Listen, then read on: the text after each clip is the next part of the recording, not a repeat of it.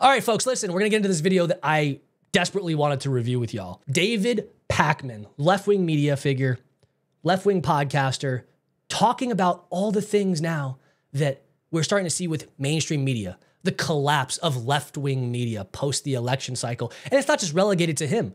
It's relegated to all left-wing media.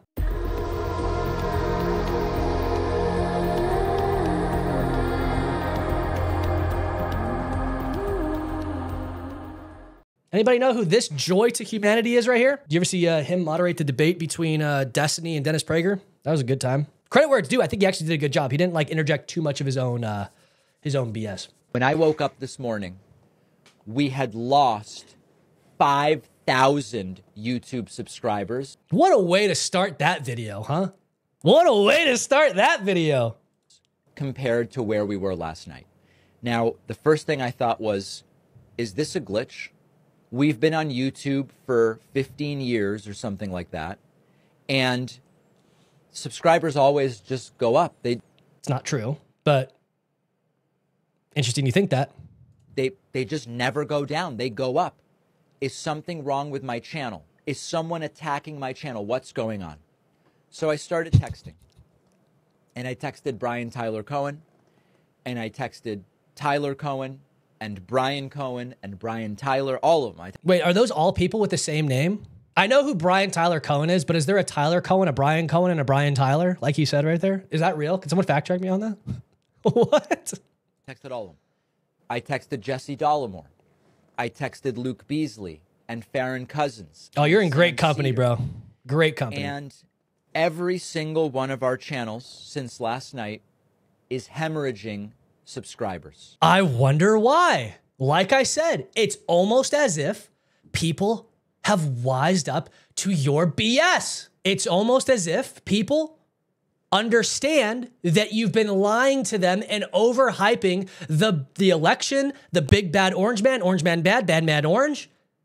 And they're like possibly upset with you, or they just don't trust you. Is that a possibility, brother? What is it that is going on? Here is a graphic. As you can see, subscribers just go up, up, up, up, and they are down. It is not just YouTube subscribers. We are seeing record cancellations of paid memberships. Record number of unsubscribes and cancellations of paid members. Actions have consequences, Mr. Pakman. Actions, there is a cause and effect.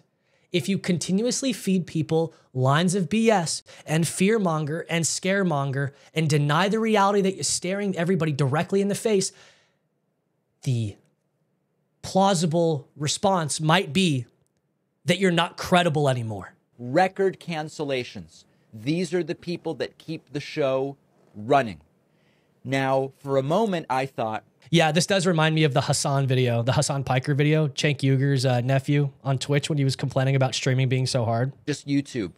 Maybe YouTube is purging people who are inactive subscribers. And I haven't lost any. Once a year, usually YouTube does this and you see a little decline and then numbers go back up. They're not doing it. They're not doing it. And if that were the case, we wouldn't be seeing paid membership cancellations on the website. Yeah, people put their money where their mouth is typically. They're not going to want to, if they don't believe you and don't find you credible anymore, why would they want to pay you? So now I understand what is going on. It's terrifying, but it is happening. A lot of people are checking out. I heard anecdotally from a couple dozen people who said, you know, David, I just can't do it anymore. I just can't do it. I'm checking out. I'm out. And the reason that this is terrifying, not only because it puts everybody in left-wing media's livelihoods at stake. And oh no, what would the world do without the lying left-wing media? Oh no. Oh no. Say it isn't so, David Pakman. The left-wing media apparatus is collapsing. And at risk. It terrifies me because our instinct is the opposite of what the right does, and we will get crushed if this is the way we respond to a defeat. He is right about that, though. He is right about that.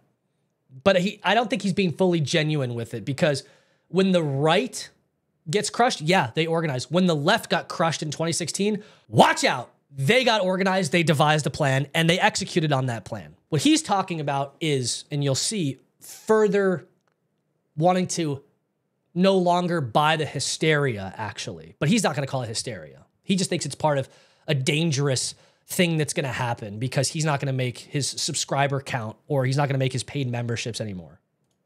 The right wants us not to exist. The right wants to decimate independent progressive media. Not true necessarily. I did make fun of being like, oh, what's the world going to do without it? Because yeah, the world would probably be a better place without it. But I am the first. He tries. That's almost like that's a censorship argument that he's trying to make of the right. The right doesn't try to censor anybody. I love debate. I always say, if you're in my chat and you disagree with me, type it in. You'll get my attention right away. If you disagree with me, I will always respond to your question first. We encourage debate. The left-wing media does not encourage debate. He's trying to make a censorship argument from the right side of the aisle, and it's not landing.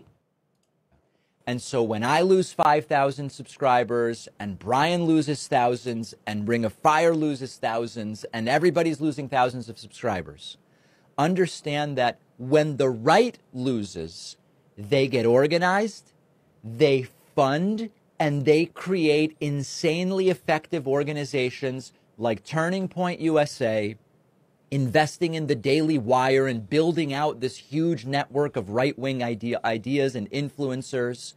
So if you're feeling burnt out, I encourage you, take a break until the inauguration. It's months, okay? Mental health break, do it. But when we start canceling the subscriptions, we are in an algorithmic desubscription spiral right now, because when people start unsubscribing, check this out, YouTube thinks, oh, we probably shouldn't recommend this content because it's generating a lot of unsubscribes. So then the content doesn't get recommended. And then the message doesn't get out.